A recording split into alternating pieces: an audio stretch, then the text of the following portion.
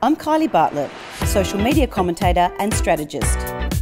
I'm interviewing small business owners and tackling their biggest social media challenges live on the show. I'm on a mission to talk about what social media really is and how to successfully apply it to your business. It's SME for SME, social media education for small, medium enterprises. Hi everyone.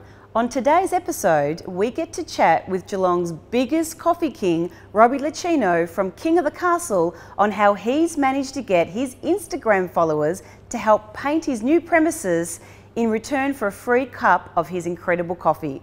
He spills the beans on why he believes honesty is the best policy when it comes to building a raving, loyal social media fan base. We've got a great tech tool to share later in the show that will help you capture all your information and save it to one centralised location. But first, let me share a little bit more about this week's business, King of the Castle, and see what I got up to on my visit. I don't know too many people that can go a day without coffee, but add the personalised, unique experience with great coffee, service, decor, branding, pop-up shops, and magic happens. That is what King of the Castle owner and entrepreneur Robbie Licino has created. You can't help but want to hang out in this place. Robbie's contagious enthusiasm is like a magnet on and offline. With a huge social following, he truly is the master at creating community.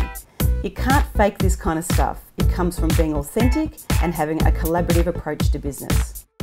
Please welcome to this week's episode, Robbie from King of the Castle. Thank you. You have no idea how excited I am to be interviewing you. It's like there's this new cult going on in Geelong around your business, and I'm really going to be fascinated to hear the story behind it. But hey, did I read on Instagram you've just got a license now to be able to put a cafe in? Yep, that's right. So we submitted a permit about back in June, and we've been waiting on that to come through. So now we've got the go-ahead and we will complete King of the Castle. Incredible. Yeah. So the castle's about to become bigger. Yep. Stage 2 and Stage 3 we're calling it. So Stage 2 will be the cafe aspect out the back. Yep. Full kitchen. And Stage 3 is the alfresco in the backyard. Magnificent. Yep. Beautiful, just in time. So that'll be just in time for next summer, right? Yeah, I'm hoping by the end of February we should be done. Perfect. Yep. Okay, so tell me, I'm intrigued. Where did the name King of the Castle come from? I've been asked this before. I don't really have a story behind it, but it was just a name that stuck in my head. But then I guess from that was really good because then that encouraged me to find a place to suit that name. A castle, right? A castle, yeah. And what was the building that you're in before? Was it a mechanic or? Well, I'm in the mechanics now. Before this, I was in just a side street, wasn't it? Yeah, it was just down the driveway of a cake shop. So I think we were 13 squares. And although it was still my castle, but I always knew that wasn't There's something bigger. There's something bigger than that, yeah. And now look at it. Yeah. It's absolutely incredible. It doesn't matter where I go, and I'm not just talking in Geelong, Melbourne and Sydney, people are following you on Instagram, which now brings me to the story of, tell me the story. How did it all get started with Instagram? Because now you post something on Instagram and it goes crazy. Yeah, true. I sort of only knew about Facebook before I started King of the Castle. I had a friend of mine, Gemma, from home who does a lot of social media, and she encouraged me to look at Instagram. And it just sort of... So hang on. Let me roll it back. You didn't even know about Instagram? No, no. And you've just had your 12th birthday? Yep. And you've just jumped on and you've created all this in 12 months? first year birthday. Unbelievable. Yeah, yep. And now you've got, now you're doing Instagram, but you didn't even know about it before that, really? No. And I still do get a lot of people from other businesses and that coming in asking who does it for me, but I think that when it comes to businesses, you should really be in charge of what goes out on your social media.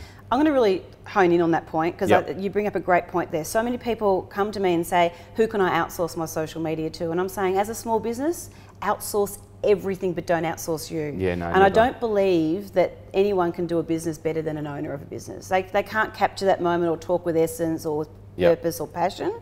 And that's what you've managed to do really well, which brings me to the next point. Like, what is it? What's your secret sauce? It just, when it comes together, it just goes crazy. Tell me the story behind it. Tell me your secrets. I think honestly, it just has to come from the heart. Right. And because this is my my baby, my passion. I see things differently to what other people do. Even 5 minutes before I came here, I took a quick snap of all the mums sitting outside, and that excites me. And I popped that on social media, and I thought, well, you know, it'll either get likes or it won't, and it's already going mental. People love seeing that. People just love just seeing personable, honest posts. I know, and I saw the one you took of the footy players on the weekend. James, yeah, James he's quite irregular. So I had Sunday off, but I find it really hard to stay away. I saw that. I saw you write, you have Sunday off, but I can't stay away. It's not even to go in and check on my staff. It's just having that opportunity to sit outside and talk to these customers that are there every day. And that's what you do so well. And I think that whole, what you're talking about with honesty and speaking from the heart, your photos radiate. Like that, you can feel your heartbeat running through your photos. And I think that's one of your secret weapons. It's not filtered, it's not sanitized. The photos are real and they're all different, but they're capturing such the essence of what people are doing and enjoying your coffee. Yeah, absolutely. I agree, yeah. So what else? Tell me other things that you're doing with your Instagram. I've just sort of discovered in the past month or so that, especially being in Geelong, I think we're sitting on a gold mine of creative, amazing people. We do. And I've had that, you know, I've been so lucky to start collaborating with a lot of them, but there's still a lot that are undiscovered. Yes. So I did do a competition for my birthday week where we gave away prizes. And rather than just give away the prizes, I encouraged my followers to follow these pages. And it's been pretty successful for these guys, which is great. Because that's all I just want these people to be... You're paying it forward, right? Absolutely. And I feel like it comes back in return. Not that I look for it, but like I think it has anyway for me. Yeah. So it's just, you know, even on Sunday, sitting out there, one of the ladies who I helped, she was just walking in and she just came over and just grabbed me and hugged me and said, thank you so much. Because what you're doing, right, is you're getting other businesses that are supporting you and you're supporting them by putting up a prize onto your Instagram, go and like their Instagram page, hashtag, and then all of a sudden they're getting followers. And then of course the people that are entering are also winning amazing gifts, right? Yeah. So it's shining the light on other businesses, and that's what you've done incredibly well. Yeah, it's just making it aware to other people, like all these small businesses. So, and so what's coming back to is your intent, though, Robbie. I can hear it very clear. You've got an amazing intent that it's about serving first and selling second. So, absolutely. Did you do that on purpose? That's just a part of who you are. I think these are the traits that I thought that I used to get in trouble for in relationships, but it seems to be working with the business. Heart on your sleeve, right? Yeah, absolutely. I'll always put someone else before myself, and I seem to be doing that with work now. And it's great because now I'm not being reprimanded for it. I'm actually being rewarded for it. So yeah, and it's not even materialistic. It's just that satisfaction of knowing that, you know, these people are happy.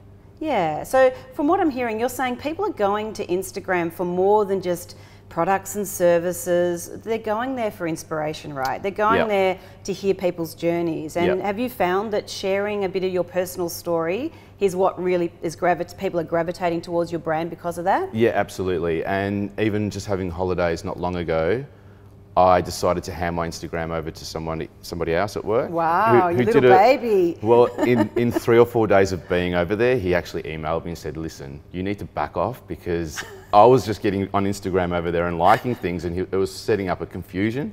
So I did back off, but I still felt that people wanted to know what I was doing overseas. Yeah. And so I posted a couple of personal posts where I was just on holidays, and people loved that. Yeah.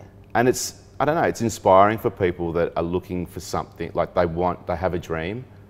And I feel like I'm a really good role model for that. Because you are, and you're not stuck up, you know, you're so humble, you're so real. And I think others that are following you are not jealous in any way. They're proud of you and they want to be a part of your journey. Yeah, I totally agree. And I think if you can, you know, help 2 or 3 people do the same thing, like I can already tell you 3 or 4 people that have come to me and said, because of you, I'm going to go do this now. Great. And that's awesome. Legacy, hey? Yeah.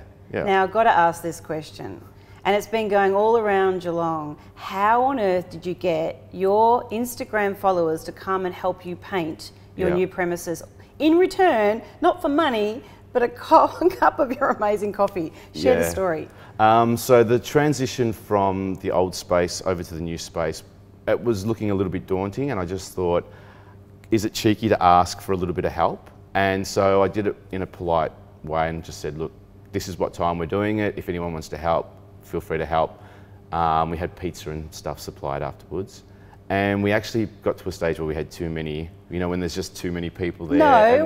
No, most people don't know what it's like to have too many volunteers. Yeah, it was really good. It was so good. And in saying that, there was like at least half a dozen people who were my regulars, but we never had that conversation. Connection. And they were there. Yeah, incredible, hey? Yeah, and people stuck around. They did a good 4 or 5 hours solid work, solid. Painting. And we got from the old King of the Castle into the new one within 4 or 5 hours. All because of a community, right? Absolutely. And what I'm hearing here, Robbie, and correct me if I'm wrong, it's nearly like your business has got all of these little mini shareholders, which are your Instagram followers, right? Absolutely. And like they feel like they got a vested interest in this place being amazing because this is where we want to spend our time. Yeah, that's so true. I see that when I see people walking in who have been there from day one, or people that have just been there for the past 3 months, it still feels like it's theirs. And even today, we were busy. And I've dragged you out. It was so hard to just get out and clear tables, but I guarantee you everybody just brings in the dishes, they know where the sink is, it's just great. It's awesome. So you've let go of the power, right? And you've handed some of it over to your community. Absolutely. So if we've got small business viewers watching this show, what are some tips? Like what is a couple little takeaways that small businesses could be doing right now to help increase their social media success? I definitely think if it's local, we need to really embrace what we've got down here. Yeah. Show off where we are in Geelong. Yeah, absolutely. Yeah. What I'm doing down in Geelong is what I wanted to do in Melbourne, and I refused to come down to Geelong for over 12 months.